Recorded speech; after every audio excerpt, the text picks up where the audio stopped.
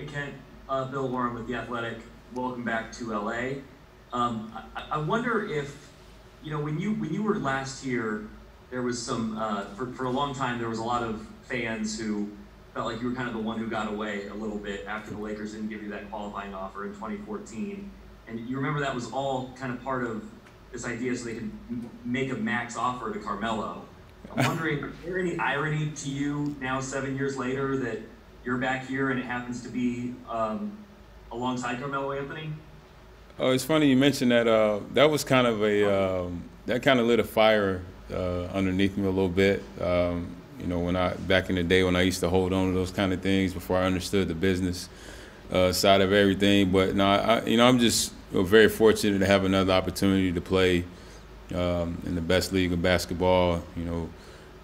One of the greatest organizations in any sport. And I played with Carmelo up in Portland last season, last season, can't remember. But no, it's just cool being in the locker room with a bunch of guys that I've been playing with for a while, playing against for a while. It's my 10th season, and I'm here to win, and I think a lot of guys are. So I'm looking forward to seeing how that all comes in fruition.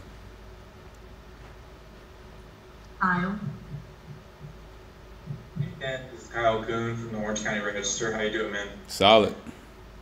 Thought I'd just ask you if you could describe sort of your free agency journey there, what you felt like the Lakers offered that was different from other opportunities you might have had, and to the point you were just making, if there were some guys on this roster who were telling you, hey, you got to come to the Lakers, come to the Lakers.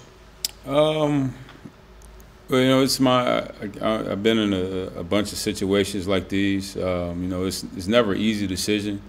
But this summer I kind of cleared my mental space. I was home alone actually. My wife and kids were out of town, so I had a lot of time to kind of think and let the body kind of feel what felt right. And I felt, the Lakers were very, very persistent. I heard from, Mr. Pelinka and Coach Vogel a ton over the first couple hours of the evening once free agency started. So, they really brought an amazing energy to the table. It really felt like I had a place on that roster, to really make a difference. And to me, that stuck out the most. Like I said, it's my 10th season, and you're all about, trying to put yourself in the best position to succeed. And I feel like that's here. Russell Westbrook, LeBron, AD, Melo, Trevor Ariza. Trevor Ariza is a guy I'm looking forward to learn a lot from. Being a wing defender, he's made an outstanding career from being a 3-and-D guy. So I'm looking forward to kind of picking his brain and being amongst Russ's energy every day. LeBron's, how he can see the floor. I've always admired that about him. And I said earlier, that guy caused me a lot of mental and physical pain throughout my career. So I'm looking forward to kind of being on the same side with him and trying to get the job done. So I think we're definitely one of the favorites this year. A lot of people want to talk about our age, but in this game, it's a man's game, and experience is key. Experience is something that you can't buy. You gotta go through the ups and downs of this league, and only strong survive. And I feel like we have a very, very strong team, even down to the younger guys. Taylor Horton-Tucker, Kendrick Nunn, big fan of his, lefty undrafted guy. Malik Monk, he was in Charlotte for the past couple of seasons, but I think with the right people around him, he can become a very special talent. So I'm looking forward to what the future holds, and I look to bring my leadership skills, my optimism. We are the best team in basketball. That'll be my message all year, regardless of what we're going through. So I'm looking forward to it. Dave. Baze, how are you doing? Welcome back to LA. Yes, sir. I've covered you playing against LeBron many times over the years, and to me, it always seemed like you went kind of hard against him. And you said he's caused you mental and physical anguish, but was there something to that? Were my eyes deceiving me? And in your time talking to LeBron about coming to here, did that ever come up? Just how much competitive fire you brought to this matchup? No, yeah, I mean, it's something I want to do face to face. When we get to sit down, maybe during training camp or something, we get to rap about it. But I have a lot of respect for him, what he's done for the game of basketball.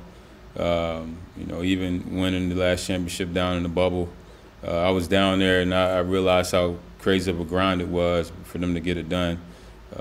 Showed a lot, but he. Even when I was in college, he was in the league. I always I wanted to play against him. I wanted to go against him, and I got my chance my first year in Atlanta, Eastern Conference Finals, and I realized how different of a beast he was, and I lost a lot of sleep, having to guard him. Even when we played him, get chirpy, his team would put me on the floor a little bit, but I ain't back down, and I think that just kind of drove me to wanting to beat him.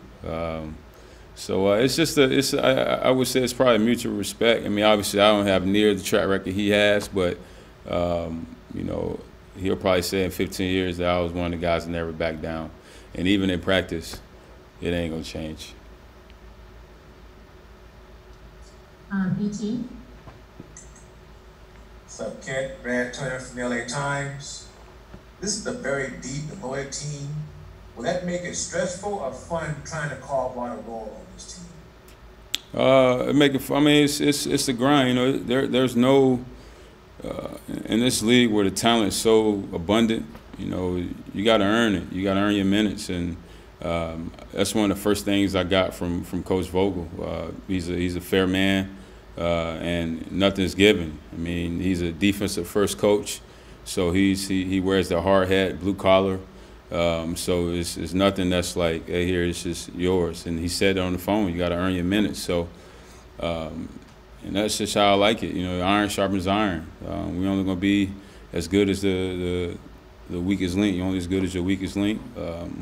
We don't have any of those here, but we're gonna push each other every day to be the best we can. And we're playing against somebody in another uniform. We're going to do our best to take it to them. So I'm looking forward to the everyday grind of the matchups or whoever it is, just guys trying to jockey for position, to play for playing the purple and gold.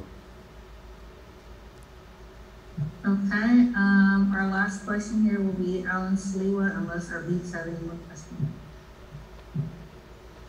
Hey Ken, 710 ESPN. Just get your thoughts on your role. Just specifically, how you feel like your game, how it complements the rest of the roster, how you feel like obviously you'll be able to add to what the Lakers already have. Defensively is where I hang my hat. Getting that assignment every night. You see if you watch the playoffs, you see all the younger talent at the guard position. You watch the Dames, you watch Devin Booker, you watch Donovan Mitchell, you watch. You got Steph, you got so many guys. So many young guards or guards, guys at the guard position that demand a lot of attention from each team. So I'm looking forward to coming in and kind of shutting off that water. Waking up every night, waking up every day with that assignment to guard the other team's best player at the guard position. Obviously, we have size on the wing. We got Bron and AD. Having AD at the rim, Dwight Howard at the rim will give me a chance to be a little bit more aggressive out in the perimeter. And they're obviously changing a little bit of the rules with all the funkiness that these offensive guys got away with last year. So that'll be well in my favor as well.